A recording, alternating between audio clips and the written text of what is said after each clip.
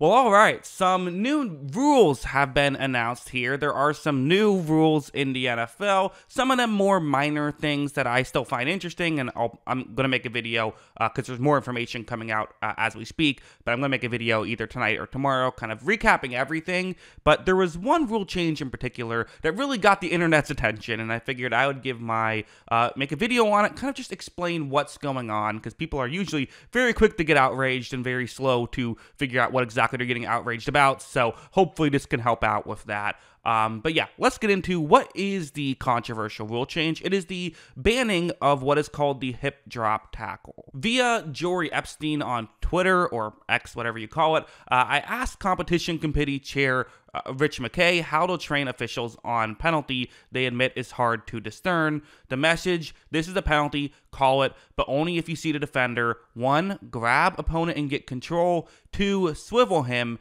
And 3, unweight him. You need all 3. They also showed video clips of how to exactly define this. This is going to be the best video I have. So on Twitter, it was posted a recording of a TV showing another clip. So that's why I've zoomed it in, but that's why it looks kind of tough. This is kind of the best one I could see, where you see it's a Dallas defender tackling a Cincinnati player, and watch kind of what happens. I've slowed it down, but you see him kind of, essentially use the body weight of himself to knock the defender to the, or knock the Cincinnati player to the ground.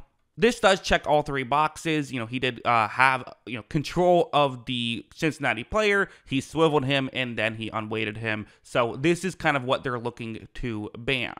And you can definitely already see, yeah, there could be some potential concerns with just being able to tell what exactly this is and what it isn't. Watching it in real time, can you easily tell, oh yes, this should be a penalty or it shouldn't be?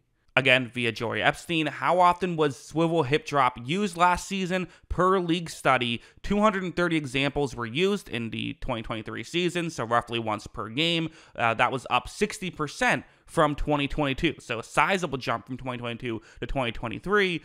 15 players suffered time loss injuries from it, so nearly once per week, which certainly, you hear that does sound not particularly great. Well, football is an inherently violent game, and there are going to be certain, just risk that when you sign up to play football, you are accepting. I think most people can agree that if there's ways we can, at least I would say if there's ways we can make things less dangerous, even if it makes it a slightly less fun product to watch, I think that's probably a fair trade-off. I don't want to see guys getting significant injuries ever. Like, that's not fun for me. And if getting rid of this tackle can help with that, well, for me, I'm usually all for helping out player safety, helping out, guys get, be able to be more safe and not have those prolonged injuries. Now, I think a lot of people are concerned.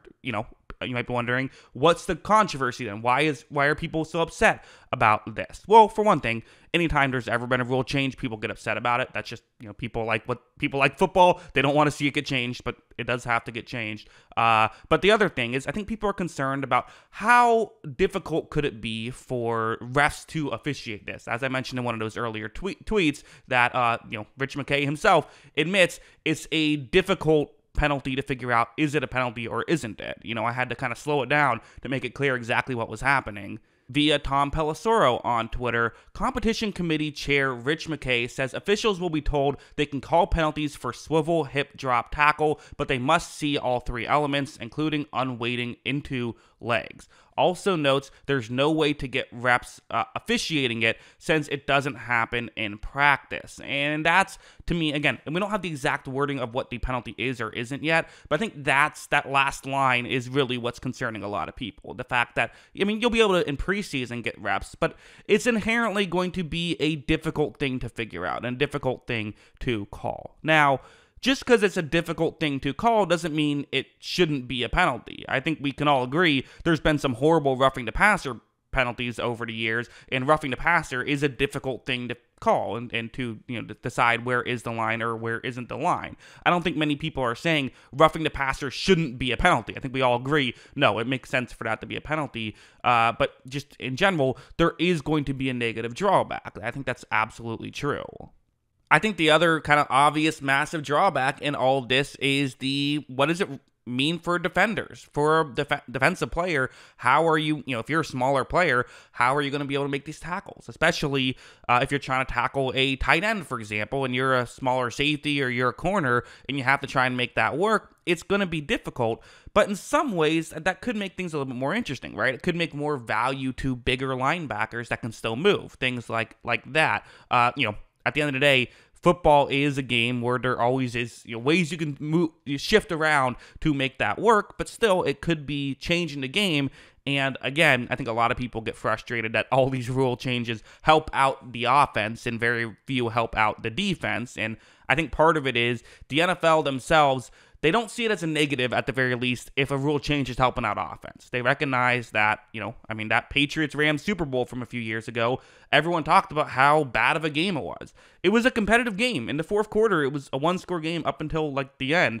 It was very competitive, but that's not why people complain. People complain because there wasn't a lot of scoring. Because there was action in it too. Plenty of big defensive plays, but just not a lot of scoring. And so I think the NFL kind of feels like, well, if this rule change can help out a player and can make it tougher for defenses, that's kind of a win-win, I think, for the NFL in a lot of ways. My stance on all of this is, I don't know. I'm a little conflicted. I've never played in the NFL, obviously, if you couldn't tell from how I look.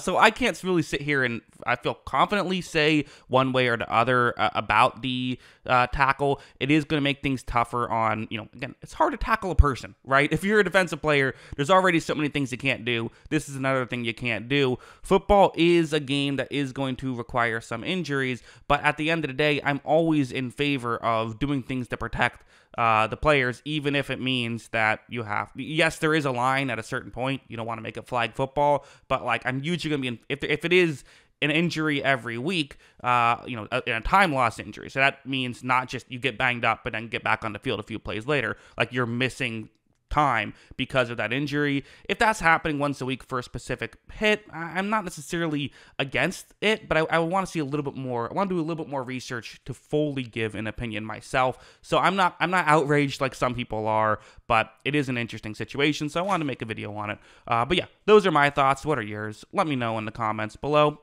Always love hearing from you. And of course, as always, thanks for watching.